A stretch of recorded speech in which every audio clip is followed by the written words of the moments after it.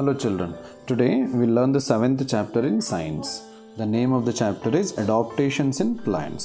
Adaptations means these are the modifications seen in the plants to adjust to the area or place where they live. At the end of this chapter, we will be able to explain why different plants and animals live in different environments, describe the different types of plants, describe how plants are adapted to the environment in which they live.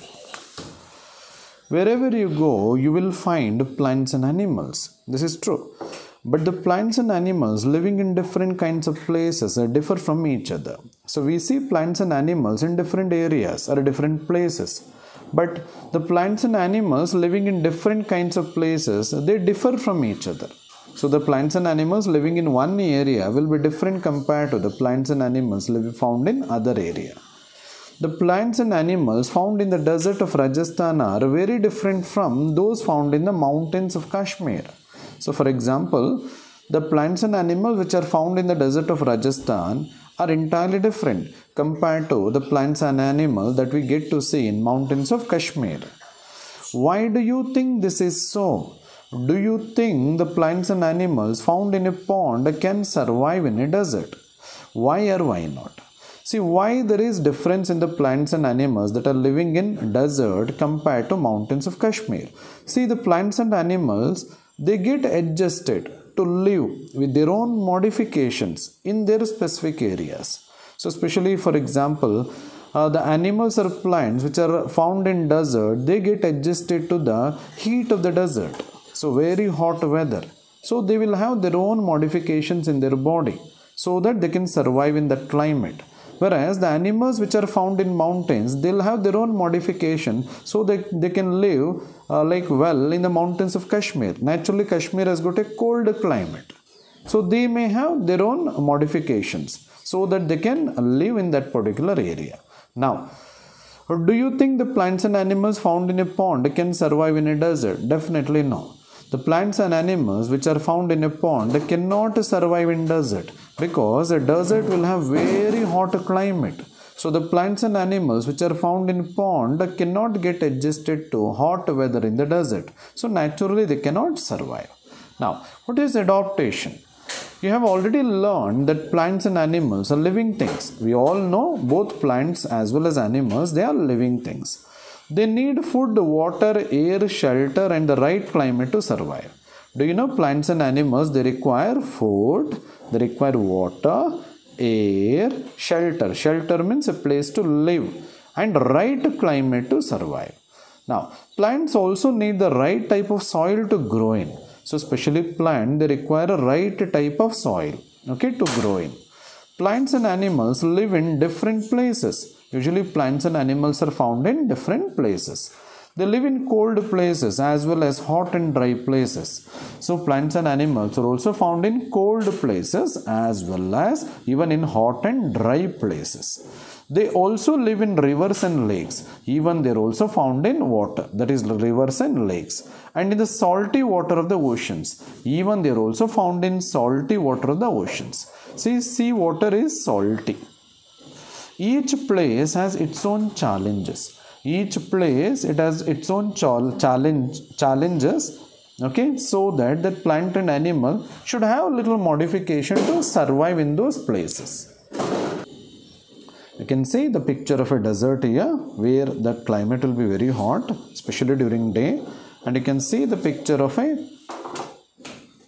pond, so which contains an aquatic plant. Aquatic plant means the plant that is actually found in water. Here you can see the example of lotus. Plants and animals living in a certain place survive because they have adaptation suitable to the conditions of that place. So plants and animals living in each place, they survive or they live there mainly because of they'll have some adaptations. Adaptations are nothing but certain modification. So which will suit that plant or animal to live in those conditions. For example, fishes have gills to breathe air dissolved in water. They cannot survive outside water because they cannot breathe outside water. See, for example, fishes. Fishes have a special respiratory structure. So just behind its mouth or eyes, like gills are actually found in fishes.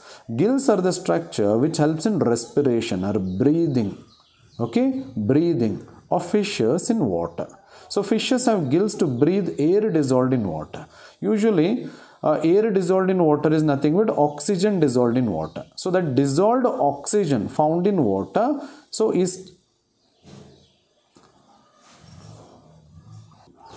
is absorbed by the gills. When the dissolved water passes through the gills, it will absorb that particular oxygen, so which is used for respiration process.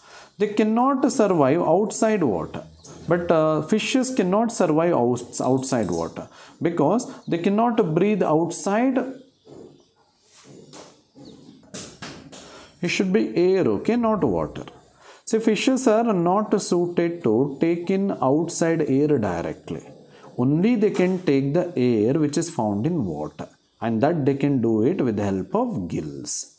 So especially we can take outside air directly because we have a special respiratory structure called lungs, which are absent in fishes. So fishes can survive only in water, not outside the water. Now cactus can survive in the dry desert because they can store water in their stem. See, cactus, for example, it can survive very well in the dry desert. The reason is, especially in dry desert, plants will have problem related to water. But what cactus will do? It can store water in their stem. It has got very thick stem where it can store water. Because of adaptation to suit their surroundings, plants and animals living in different places look different. So mainly because of these adaptations or modifications, okay, to suit their surrounding. See, the plants and animals living in different places, they look different. So that is why there are so many types of plants and animals. Because of these adaptations, we can see different kinds of animals in different places. For example, the leaves of a water lily plant that lives in water are thin and big and float in water.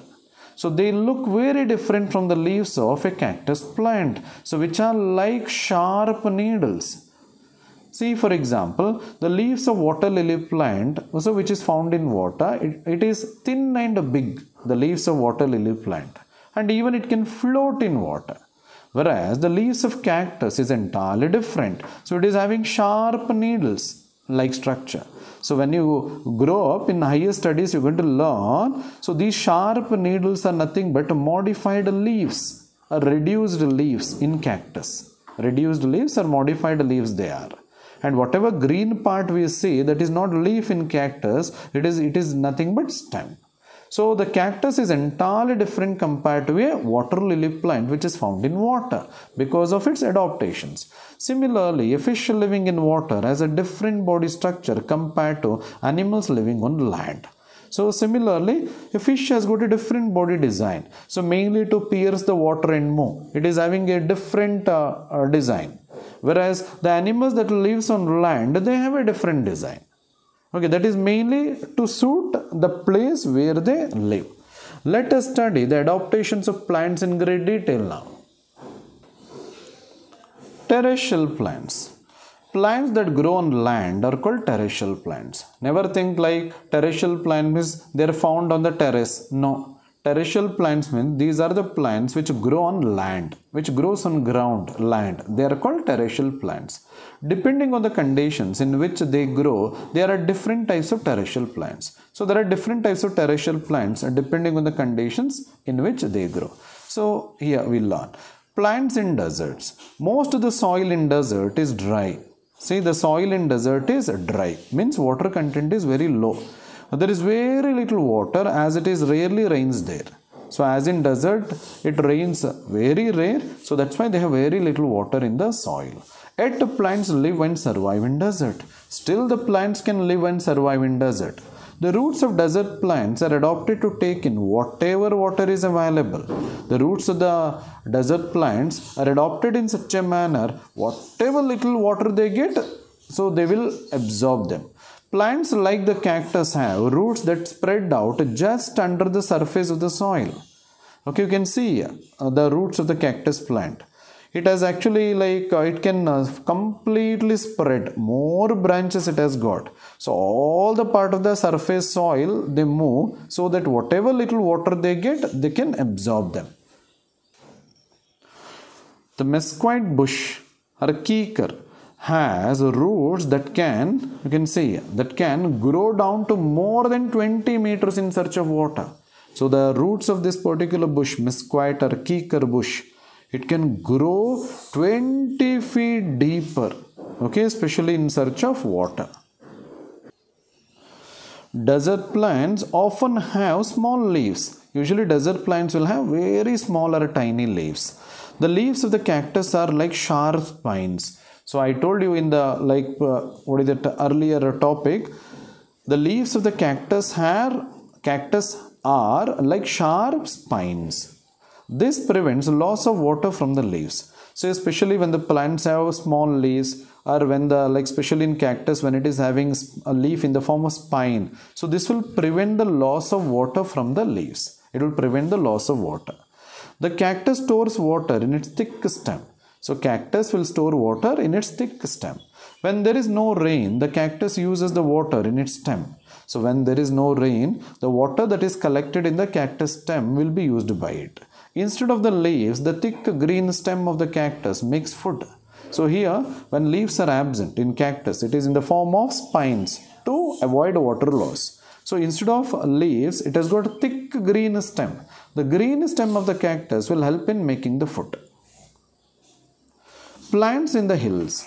It is very cold in winter in hilly places like Uttaranchal, Kashmir and Himachal Pradesh. So especially in Uttaranchal, Kashmir and Himachal Pradesh, so hilly area, but it's very cold in winter. Some areas also experience snowfall. In certain areas, it will also experience snowfall.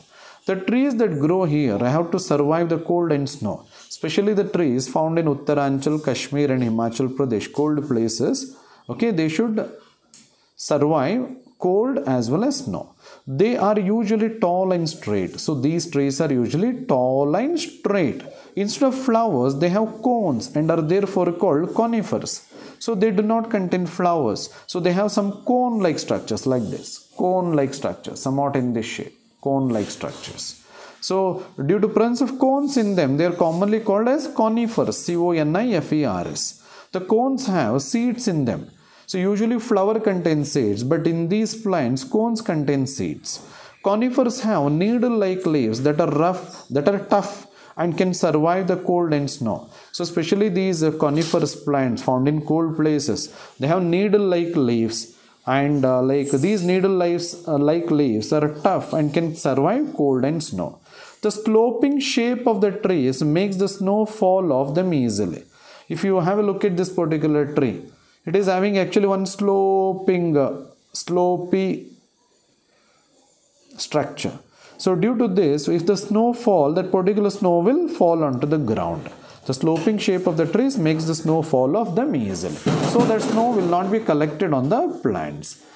The pine, spruce, cedar and fir are conifers. There are many examples for conifers. You can have a look at pine. This is actually called as cone.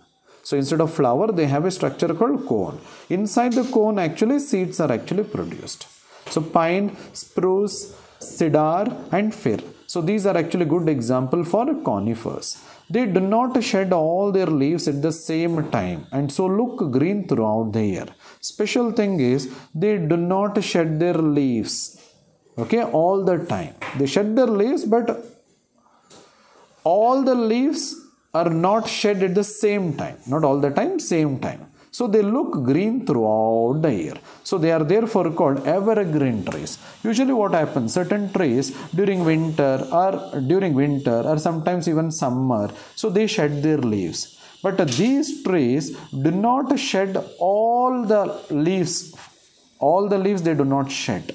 Okay, so throughout the year they appear green in color. So that's why they are called as evergreen trees. Did you know some cacti, okay, cactus it is, cacti is plural, some cacti remain dormant, okay, asleep when there is no rain. So usually certain cactus variety, they remain dormant, Okay, dormant means they may not show any growth till they are alive. Okay, when there is no rain. So when it rains, they produce flowers and seeds. When it rains, the cactus will start producing flowers and seeds. The barrel cactus shrinks when it is dry. So this is barrel cactus. So whenever it is dry, so this particular cactus will shrink. It becomes smaller in size. After the rains, it takes in water, expands and becomes a green ball. So when it rains, when it gets water, it will absorb the water and it will expand and it becomes a green ball. So this is actually example for conifers, these. Even usually in garden we see one more, cycas. So that is also one good example for conifers. Conifers belongs to one group of plants called gymnosperms that you are going to study in higher class. But the example I mentioned just now, cycas, it is similar to conifers, but it is a gymnosperm. Oak, maple, birch and beech trees shed all their leaves in winter to protect themselves from the cold. So especially these trees, they shed all their leaves, okay, in winter, mainly to protect themselves from cold. Oak, maple, birch and beech trees.